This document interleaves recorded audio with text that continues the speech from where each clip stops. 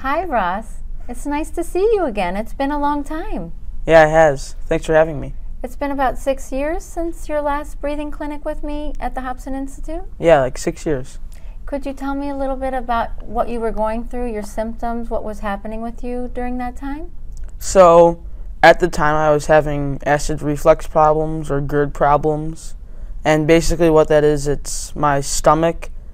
It would like just throw up like undigested food and acid, and it would go against my throat and in my mouth. And it was very uncomfortable. It tasted unpleasant. And it's not good for my teeth and wasn't good for my throat. So we went to conventional wisdom, and they were like offering a bunch of pharmaceuticals. And instead of going with it, Mom said, well, what if we went here? And we did come here.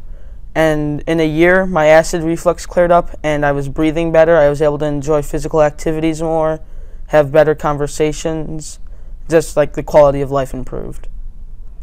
Wonderful. So you were able to maintain all of that for the past 6 years? Yeah, it was like something clicked. It was phenomenal. Like the tongue on the roof of your mouth, it just makes sense. So I kept doing it. Like Mom, she'd go in phases in and out of it. And she's like, how do you remember? I'm like, it just makes sense, Mom. Like, feel it. And it fits right in there very well. Have you been also able to keep your lips together? Yeah, my teeth barely ever touch unless I'm chewing food.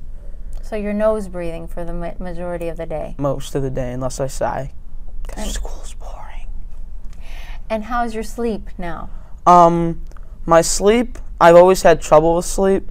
But ever since I went to the clinic, because like before the clinic I would have to like read and do a lot of things, but after the clinic I've been progressively been able to just like go in bed and fall asleep like normal people, because like for a while I had to read a book. I had to kind of calm my mind down or else I just wouldn't sleep. But with it, after this, it was weird. I don't know if breathing has anything to do with my mind, but it helped for sure.